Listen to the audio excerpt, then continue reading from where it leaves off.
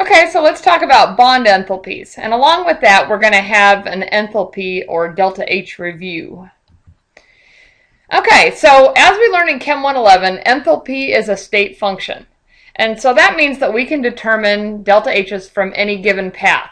We can use the initial state and the final state, and we can find the change in enthalpy for the whole reaction. Okay?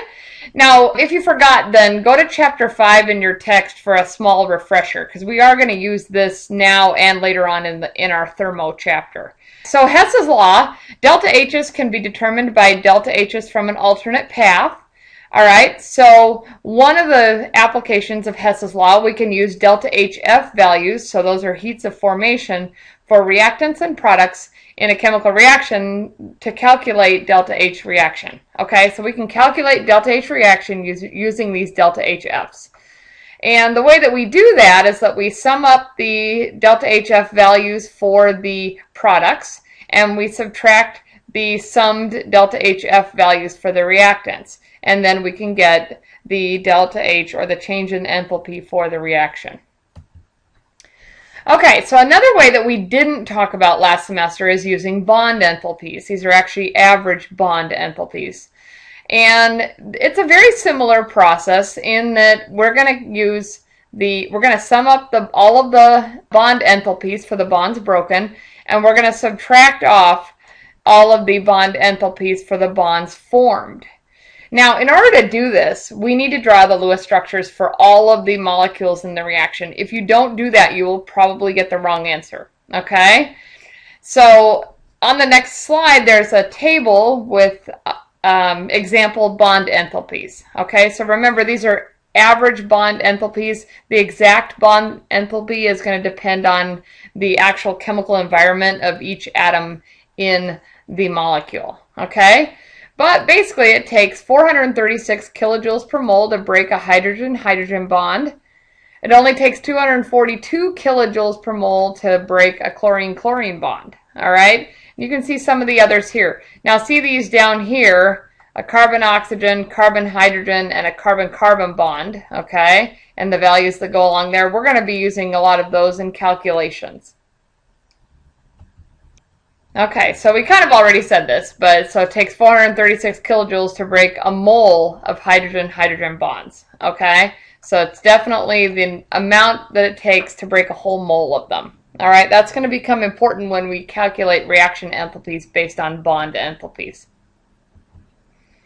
Okay, now when we break bonds, we're always going to have to put energy in, okay? So bond breaking is always going to be positive. All right, remember, energy is released when it's negative.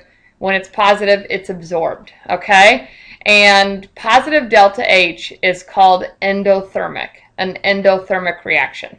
So bond breaking is always endothermic.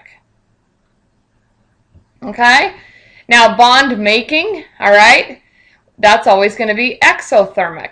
Energy is always released when a bond is formed. Okay? So bond making is always exothermic. All right? It always releases energy. The molecule becomes more stable, releases energy when we make a bond. All right, so how do we calculate this? Okay? We can calculate delta H reaction from bond enthalpies. And if necessary, sometimes the problem will be given in words, but we are going to write a chemical reaction equation for the given reaction. Sometimes that'll just be given to you. All right, the next thing we're going to do is draw Lewis structures for each molecule in the reaction, okay, both reactants and products. Then we're going to break all of the bonds in the reactants, okay? So we're going to break all those bonds and we're going to add them all up. So we're going to calculate delta H for all of the bonds in the bond breaking process, okay? Now we have to make sure to account for the number of each bond type broken in a given molecule. And we also want to look at the stoichiometric coefficients because, like, let's say a molecule has a 2 in front of it, that means there's 2 moles of it. So whatever we calculate for that molecule in terms of bonds broken, we're going to have to double it.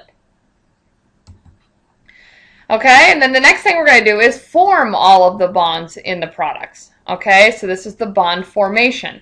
And when we do that, we are going to add up all of the delta H's for the bond formation. So all the bonds that we make, we're going to add up all the bond enthalpies for those. Okay, and again, make sure that you take into account the stoichiometric coefficients. Okay, by the way, this word should be formed, not broken. Okay, so again, be sure to account for the number of each bond type formed and the stoichiometric coefficients.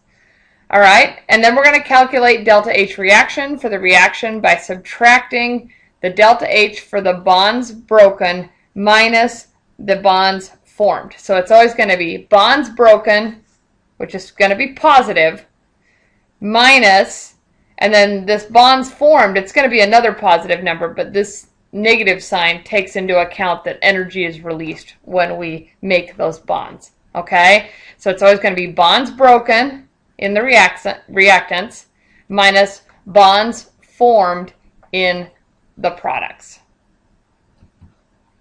Okay, so here's an example. So let's use bond enthalpies to calculate delta H reaction.